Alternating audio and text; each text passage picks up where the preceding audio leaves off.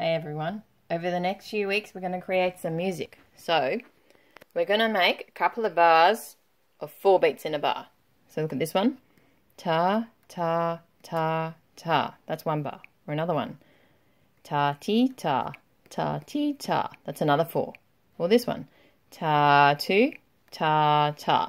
So once we've got like a 4 beats in a bar, we're going to add some notes to it. So you see here, we're going to pick out a C, D, E, not F, G and A.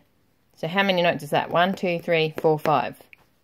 And that's a pentatonic scale, because if you had a pentagon, it has 5 sides. So a pentatonic scale has 5 notes.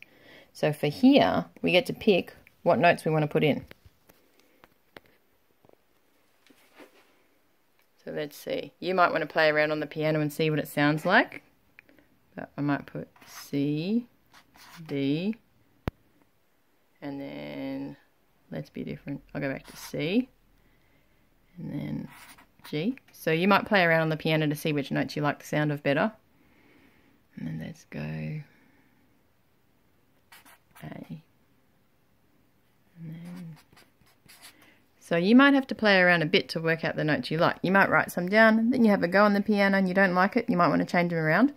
We want to get at least 2 bars, maybe 4. And then we're going to keep adding onto it. Alright, have fun!